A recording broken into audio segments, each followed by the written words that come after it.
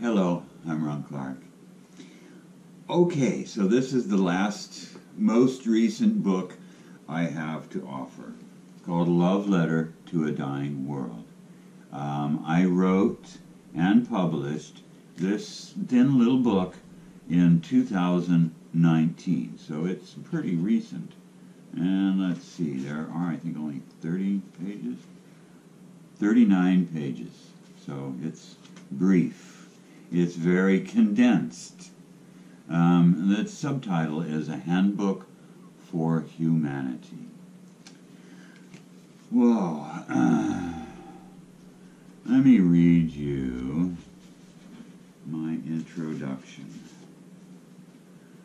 Or my dedication. No, let me read the introduction. Because it really expresses the sentiment why I wrote this book. The world is dying. We have nearly killed our planet and everything on it through our self-centeredness. We have used and abused the natural world as if it were a plaything here for our convenience with no life of its own.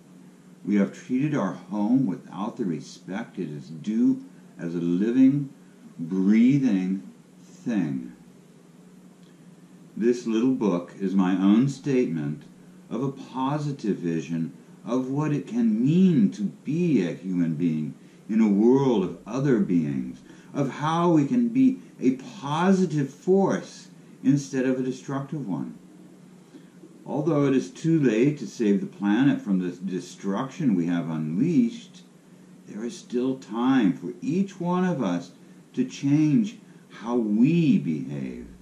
My hope is that humanity redeems itself in these last days through a transformation in how we treat our fellow beings and the planet at large.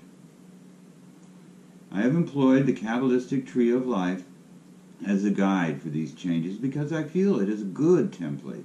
It clearly explains the structure of being, both human and non-human, and shows us a path to how we can be better, more responsible inhabitants of this world. I have done my best to write in a manner that does not require you to be familiar with the arcane philosophy of Kabbalah. All I have used is the names of the components of the Tree of Life. However, an initial reading by a friend who knows nothing of Kabbalah has alerted me to the need for a pronunciation guide, so I have added one here for your convenience. So,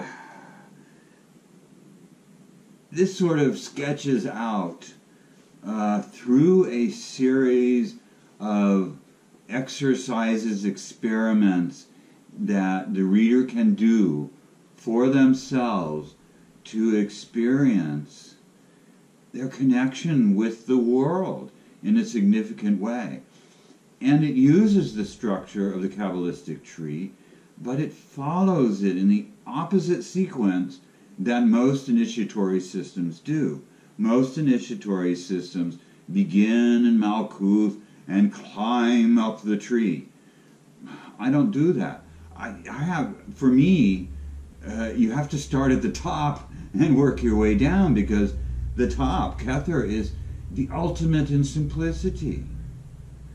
It's so simple, it's sort of difficult for us to grasp, but here I offer a method by which you can grasp it.